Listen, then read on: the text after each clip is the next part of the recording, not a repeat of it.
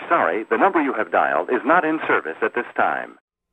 All right, Fuzz Pie Guy here with a short video on how to set up your Wi-Fi connection on your Piaware SD card image. Now, this is the SD card image that you can download from the FlightAware website for your dump 1090 and dumps 978 setup if you're using it.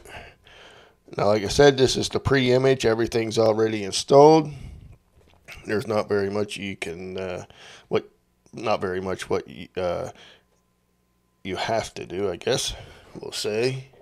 So anyway, we're going to set up the Wi-Fi. So I'm under the main directory of my SD card here, and we're going to scroll down and click on the Piaware config. Now that just opened up in Notepad here on Windows 10, and we're just going to scroll down until you get to this section right here. So what you'll need to do is whatever your SSID is for your wireless router, you'll replace my Wi-Fi network with it and the password to connect. So if we just change this to, we'll just say fuzz, then we'll just name this fuzz, why not?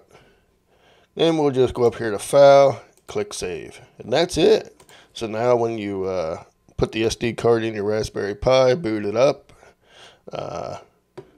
it'll connect to your Wi-Fi network. And you can turn off the automatic updates if you want by changing this to no. You can turn on and off your MLAT. And obviously we have this here. We can say yes and no. And that's pretty much about it. So we'll let that yes just for, default. So other than that, that's pretty much how you set up your Wi-Fi connection on your Raspberry Pi for the Piaware SD card image. So thanks for watching, and stay tuned for another one.